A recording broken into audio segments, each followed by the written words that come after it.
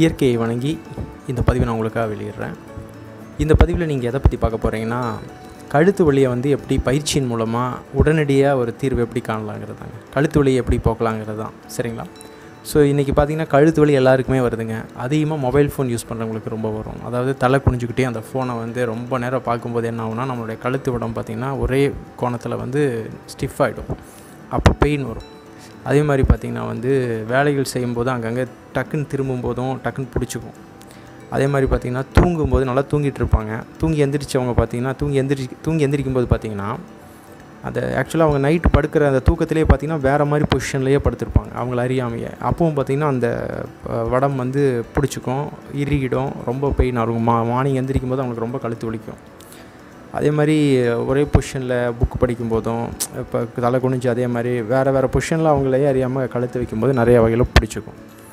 So இந்த கழுத்து வலியெல்லாம் வந்து எப்படி பயிற்சியில் போக்குறதுங்கிறத நம்ம பார்க்க போகிறோம். முதல்ல இந்த கழுத்து வலியை வந்து ஏன் வருதுன்னு நீங்கள் புரிஞ்சுக்கணும். ஒன்றும் இல்லைங்க, நம்மளோட கழுத்து பகுதி பார்த்திங்கன்னா கிட்டத்தட்ட பார்த்திங்கன்னா cervical spine சொல்லக்கூடிய வந்து ஒரு 7 எலும்புகளால் அமைக்கப்பட்டது தான் நம்மளுடைய கழுத்து பகுதி. இந்த ஸ்பைன், இந்த cervical spine என்ன ஆகுதுன்னா, நீங்கள் அந்த ஒரே கோணத்தில் வைக்கும்போது என்ன ஆகுதுன்னா அதோடைய ஃப்ளெக்சிபிலிட்டி அதை இழந்துடும். ஏன்னா நம்ம யாருமே பயிற்சி பண்ணுறதில்ல. நீங்கள் வந்து அடிக்கடி பயிற்சி பண்ணிட்டு இருந்தீங்கன்னா இங்கே ஃப்ளெக்சிபிலிட்டி இருக்கும், உங்களுக்கு கழுத்து வலி வராது. ஸோ உங்களுக்கு கழுத்து வலி வருதுன்னா அதோட மெயின் காரணம் என்னென்னா, தேவையான அங்கே அந்த சீராக அங்கே இல்லை, அந்த cervical spine சீராக இல்லை. ஸோ அது வந்து பிளாக் ஆகிக்குது, அதாவது ஸ்டிஃப் ஆகிடுது. ஆட்டோமேட்டிக்காக ஸ்டிஃப் ஆகும்போது என்ன ஆகுதுன்னா கழுத்து வலி வரும். இந்த கழுத்து வலி வந்ததுன்னா என்ன ஆகும்னா அடுத்தது இந்த கையெல்லாம் பரவும். ஏன்னா நரம்புகள் வந்து இந்த கழுத்து, இந்த cervical spineலேருந்து நமக்கு நரம்புகள் வந்து கை வழியாக போகும். ஸோ இந்த 2 கைங்கெல்லாம் பயங்கரமாக பெயின் ஆகும். இதுக்கெல்லாம் மெயின் காரணம் பார்த்திங்கன்னா இந்த இங்கே பிடிக்கிறது தான், இந்த கழுத்து உடம்பு பிடிக்கிறது தான். ஸோ அதை எப்படி நம்ம பயிற்சியில் போக்கலாங்கிறத இப்போ நம்ம பார்க்க போகிறோம். சரிங்களா? சரி, பயிற்சிக்கு போகிறதுக்கு முன்னாடி இயற்கை மனிதனை வந்து நீங்கள் சப்ஸ்கிரைப் பண்ணுங்கள், லைக் பண்ணுங்கள், கமெண்ட் பண்ணுங்கள், ஷேர் பண்ணுங்கள். சரிங்களா? ஸோ இந்த பயிற்சி பார்த்திங்கன்னா கிட்டத்தட்ட 3 பயிற்சி நான் உங்களுக்கு சொல்லித்தர போகிறேன். முதல் பயிற்சி பார்த்திங்கன்னா ஒரே ஒரு டவல், அந்த டவலை வச்சு உடனடியாக ஒரு ரிலீஃப் உங்களுக்கு கிடைக்கிற மாதிரி ஒரு பயிற்சியும். செகண்ட் ஒன் பார்த்திங்கன்னா ஒரு முத்திரை ஒன்று இருக்குதுங்க, அது நீங்கள் கண்டிப்பாக பண்ணணும். அதே மாதிரி தேர்ட் ஒன் வந்து ஃபிசிக்கல் எக்ஸசைஸ், நீங்கள் உட்காந்து கூட பண்ணலாம். ஸோ அந்த ஃபிசிக்கல் எக்ஸசைஸ் பண்ணும்போது உடனடியாக தீர்வு கிடைக்கும் உங்களுக்கு. ஸோ இந்த மாதிரி 3 பயிற்சி நான் சொல்லித்தர போகிறேன். ஸோ இதை பாருங்கள். உங்களை பார்த்து இந்த பதிவை உங்களோட நண்பர்களுக்கும் ஷேர் பண்ணுங்கள். சரிங்களா? சப்ஸ்கிரைப் பண்ணுங்கள், லைக் பண்ணுங்கள், ஷேர் பண்ணுங்கள். சரிங்களா? சரி, பயிற்சிக்கு போகலாங்களா? வாங்க போகலாம்.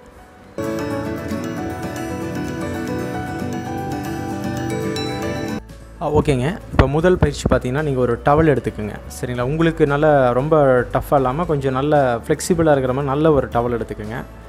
ஸ்பாஞ்சு மாதிரி இருந்தாலும் ஓகே, அது கொஞ்சம் உங்களுக்கு வந்து கம்ஃபர்டபுளாக இருக்கணும், அவ்வளோதான். சரிங்களா? ஸோ உங்களோட கழுத்து பகுதியில் வந்து முதல்ல அந்த டவலை 2 கையால் வந்து மாலை போடுற மாதிரி வச்சுக்கோங்க. ஸோ அந்த டவலோட எண்டு பகுதியிலையுமே 2 கையில் அந்த எண்டு பகுதியில் பிடிச்சிக்கோங்க. பிடிச்சி அப்படியே இழுங்க. சரிங்களா? அது என்னென்னா உங்களுக்கு எங்கே இந்த கழுத்தில் டிஸ்கம்ஃபர்ட்டாக இருக்கோ அந்த இடத்துல அந்த டவல் வந்து இருக்கணும். சரிங்களா? அப்படி இருக்கிற இடத்துல 2 கையாலையும் அந்த எண்டில், அதாவது நம்மளுடைய டவலோட எண்டு பகுதியில் 2 கையாலையும் பிடிச்சி அந்த கழுத்து பகுதியோடு சேர்த்து மெதுவாக இழுங்க. இழுக்கும்போது நீங்கள் என்ன பண்ணணும்னா லைட்டாக இழுத்துக்குங்க. நல்லா கொஞ்சம் ப்ரெஷராக, ரொம்ப இழுக்க வேண்டியதில்லை. அந்த கரெக்டாக அந்த பகுதியை நோக்கி மெதுவாக இழுங்க. முன்னாடி நோக்கி டுவோர்ட்ஸ் ஃப்ரண்ட்டில் பார்த்திங்கன்னா அப்படியே இழுங்க. இழுக்கும்போது என்ன ஆகுனா உங்களுடைய அந்த cervical spine வந்து பேலன்ஸ் ஆகிற ஃபீல் கிடைக்கும். அப்போ நீங்கள் என்ன பண்ணணுன்னா மெதுவாக உங்களோட தலை இருக்கு இல்லைங்களா, அந்த பகுதியை வந்து ஜஸ்ட்டு நீங்கள் ரைட் சைடு, உங்களுக்கு வந்து ரைட் சைடில் பெயினாக இருக்குன்னா நீங்கள் என்ன பண்ணணுன்னா, ஸோ அந்த நீங்கள் லெஃப்ட் சைடு திரும்பணும். புரியுதுங்களா? அப்போ தான், ஏன்னா நம்மளோட ஸ்பைன் அப்படி தான் இருக்கும். அதாவது பார்த்திங்கன்னா நீங்கள் ரைட் சைடு திரும்பும்போது லெஃப்ட்டில் வந்து ஆப்ரேட் ஆகும். அதே மாதிரி லெஃப்ட்டில் திரும்பினீங்கன்னா ரைட் சைடு ஆப்ரேட் ஆகும். ஸோ நீங்கள் என்ன பண்ணுறீங்கன்னா, இப்போ ரைட் சைடு உங்களுக்கு பெயினாக இருக்குன்னா அந்த கையால் நீங்கள் என்ன பண்ணுறீங்கன்னா ரைட் சைடு அந்த டவலை வந்து கொஞ்சம் அதிகமாக அதுக்கு ப்ரெஷர் கொடுக்குறீங்க. லெஃப்ட் ஹேண்ட் அப்படியே இருக்கட்டும். எங்கே பெயின் அதிகமாக இருக்கோ அங்கே லைட்டாக இழுத்துக்கிட்டு உங்களோட தலையை நீங்கள் வந்து லெஃப்ட் சைடு மெதுவாக திருப்புங்க. அதே மாதிரி திருப்பி இந்த பக்கம் பண்ணுங்கள். ஸோ இந்த மாதிரி மாற்றி ஒரு 10 டைம்ஸ் பண்ணிங்கன்னா போதும். மெதுவாக பண்ணணும். சரிங்களா? ரொம்ப இது ஹெவியாக பண்ணக்கூடாது. அதை நல்லா இழுத்து தலையை வந்து எங்கே உங்களுக்கு பெயினாக இருக்கோ அங்கே, லெஃப்ட்டில் பெயின் ஆச்சுன்னா ரைட்டில் மெதுவாக திரும்பணும். அதே மாதிரி லெஃப்ட்டில் உங்களுக்கு பெயின் வரும்போது என்ன ஆகும்னா லெஃப்ட் கையால் நீங்கள் எப்படி ரைட்டில் இழுத்தீங்களோ அதே மாதிரி ப்ரெஷர் லெஃப்ட்டில் அதிகமாக கொடுத்து இந்த சைடு திரும்பணும், நீங்கள் ரைட் சைடு திரும்பணும். இப்படி பண்ணும்போது உங்களுக்கு நல்லாயிருக்கும். அதே மாதிரி அதே டவலை 2 பக்கம் இழுத்துக்கிட்டு மேலேயும் கீழேயும் நீங்கள் பண்ணிக்கணும். இது பண்ணிட்டீங்கனாலே உங்களுக்கு ரிலீஃப் தெரியும், உங்களுக்கே தெரியும். நீங்கள் பண்ணி பாருங்கள், உங்களுக்கு கண்டிப்பாக அந்த ரிலீஃப்னஸ் கிடைக்கும். சரிங்களா? இதை பக்குவமாக பண்ணுங்கள். மறுபடியும் நான் சொல்கிறேன், டவலை நல்லா கழுத்தில் போட்டு அந்த 2 டவலோட எண்டு பகுதியை மெதுவாக இழுங்க. டுவர்ட்ஸ் ஃப்ரண்ட்டில், அவங்க ஃபேஸோட ஃப்ரண்ட்டில், அதாவது முன்னோக்கி இழுங்க. உங்கள் கழுத்து கரெக்டாக ஸ்டிஃபாக இருக்கிறது உங்களுக்கு தெரியும். அந்த இடத்துல நீங்கள் என்ன பண்ணுறீங்கன்னா எங்கே பெயின் அதிகமாக இருக்கோ அந்த நோக்கி நீங்கள் திரும்புங்க. ஒன்றும் இல்லை, நீங்கள் லெஃப்ட் சைடும் ரைட் சைடும் மெதுவாக திரும்புறீங்க. அதே மாதிரி மேலேயும் கீழேயும் திரும்புறீங்க. இது வந்து 5 டைம்ஸ் பண்ணாலும் சரி, 10 டைம்ஸ் பண்ணாலும் சரி, உங்களுக்கு சௌகரியம் எப்படியோ அதை நீங்கள் பண்ணிக்கலாம். அதுலேயே உங்களுக்கு ரிலீஃப் கண்டிப்பாக கிடைக்கும். சரிங்களா? ஸோ இதை பண்ணி பாருங்கள், உங்களுக்கு கண்டிப்பாக புரியும். ஓகே, சரி. அடுத்த பயிற்சி பார்க்கலாங்களா? அடுத்த பயிற்சி பார்த்தீங்கன்னா ஒன்றும் இல்லைங்க, ஒரு முத்திரை நார்மலாக உட்காருங்க. நீங்கள் வந்து பத்மாசனம் போட்டாலும் சரி, இல்லை நார்மலாக உட்காந்தாலும் சரி, உட்காந்துக்கிட்டு சின் முத்திரையில் கை வச்சுக்கோங்க. கை வச்சு உட்காருங்க. உட்காந்ததுக்கப்புறம் வாயு முத்ரான்னு அதுக்கு பேர். எப்படின்னா, உங்களுடைய ஆள்காட்டி விரல் இருக்கு இல்லையா, 2 கையுடைய ஆள்காட்டி விரலை மடக்கி உங்களுடைய கட்டை விரலை அது மேலே வச்சுக்கோங்க. வச்சுட்டு அப்படியே ஒரு 5 மினிட்ஸ் உட்காந்திங்கன்னா போதும். 5 to 10 மினிட்ஸ் அமைதியாக உட்காந்திங்கன்னா உங்களுக்கு என்ன ஒன்று, அந்த வாயு முத்திரைங்கிறது என்னென்னா, இது எப்படி ஒர்க் ஆகுதுன்னா அதை நீங்கள் புரிஞ்சுக்கணும். முதல்ல நம்மளோட உடம்புல பார்த்திங்கன்னா 10 வகையான காற்றுகள் இருக்குதுங்க. இந்த காற்று வந்து சீராக இல்லாத டைமில் தான் பெயின் உருவாகும். இந்த கழுத்து பகுதியில் இந்த மாதிரி பிளாக் ஏரியாவில் எல்லாமே அதோடைய காற்று பகுதி வந்து சீராக இல்லாதனால தான் வந்து இவ்வளோ பெயின் வர்ற காரணம்.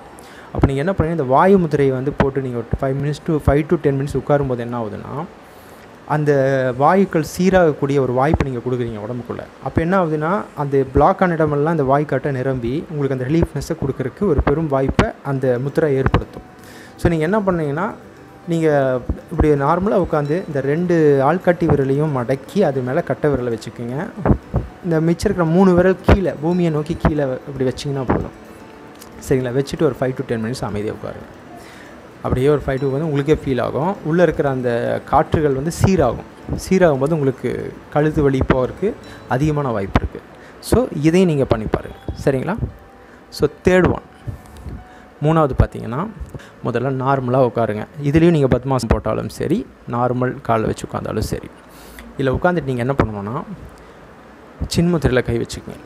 வச்சதுக்கப்புறம் முதல்ல ரொம்ப பொறுமையாக, அதாவது கீழே நோக்கும்போது இந்த சின் வந்து உங்கள் கழுத்து பற்றிலாம் முட்ட முயற்சி பண்ணணும். அதே மாதிரி மேலே தூக்கும்போது உங்கள் கண் ரெண்டும் ஆகாயத்துக்கு நேராக பார்க்குற மாதிரி நல்லா பெண்ட் பண்ணிக்கணும். இந்த மாதிரி நீங்கள் 5 பண்ணாலும் சரி, 10 பண்ணாலும் சரி. முதல்ல ஃபஸ்ட் டைம் பண்ணுறவங்க எல்லாருமே 5 டைம்ஸ் பண்ணுங்கள். கொஞ்சம் நல்லா சாதாரண மனிதர்களாக இருக்கிறவங்க 10 டைம்ஸ் பண்ணலாம். இந்த நலித மனிதர்களும் நோய் மனிதர்களாக இருந்தீங்கன்னா 5 டைம்ஸ் பண்ணிங்கன்னா போதும்.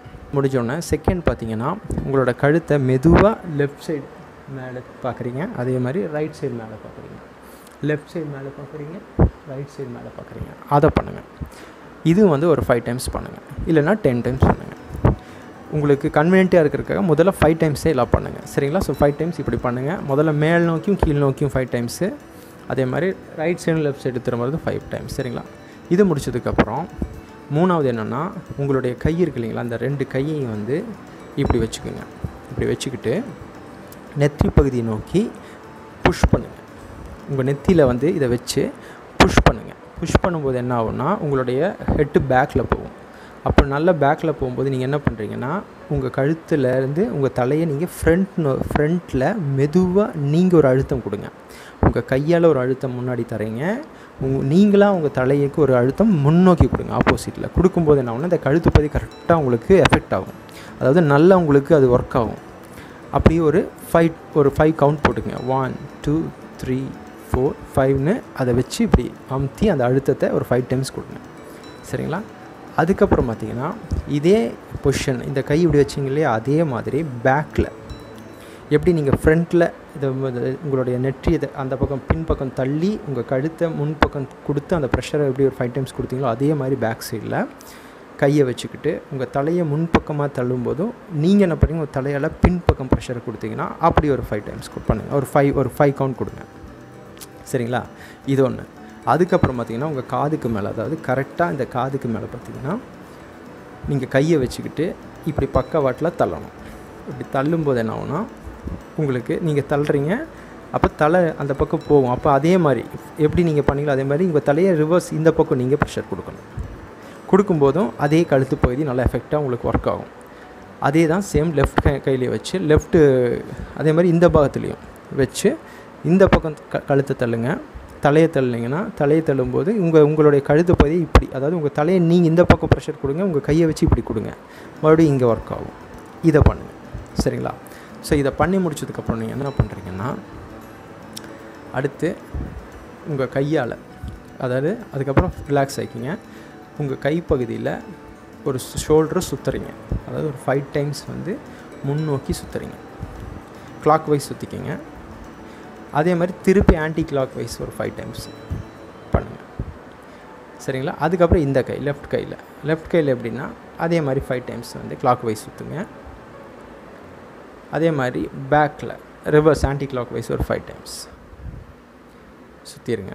பண்ணி முடிச்சதுக்கப்புறம் 2 கையால் அதே மாதிரி கிளாக் வைஸும் பண்ணுங்கள். அதே மாதிரி திருப்பி ஆன்டி கிளாக் வைஸ் பேக்கில் பண்ணி முடிச்சுடுங்க. முடிச்சதுக்கப்புறம் எந்திரிச்சு நில்லுங்க. நின்றுட்டு உங்கள் 2 கையையும் ஒவ்வொன்றா சுற்றுங்க. அதாவது அதே மாதிரி ரைட்டில் அதாவது கிளாக் வைஸாகவும் ஆன்டி கிளாக் வைஸாகவும் ஒரு 5 டைம்ஸ். அதே மாதிரி லெஃப்ட் கையும் பண்ணுங்கள்.